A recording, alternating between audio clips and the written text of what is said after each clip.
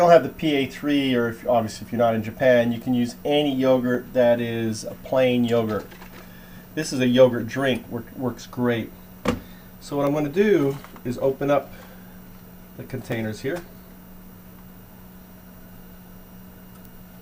Alright, so let's just put it this way, move this around here.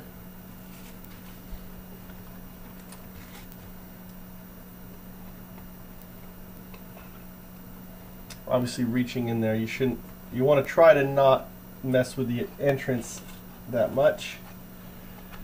The milk's pasteurized, so that's why I warmed up in here. I'm trying not to contaminate. Every time you put milk into a new container or anything else, the risk of contamination goes up, right? So by using these containers, I'm actually lowering the chance of contamination. I didn't have my mic on, so I hope you heard all that. I think you did. So now with this here, again, I don't measure anything.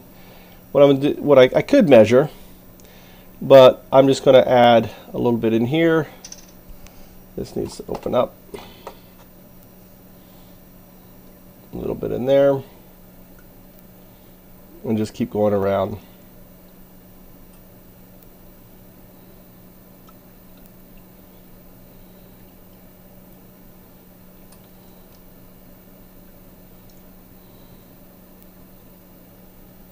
All right, so now this is in here.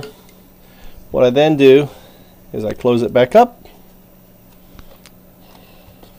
And you don't need a shake or anything, but you can if you want. But what I do now is put some tape on here.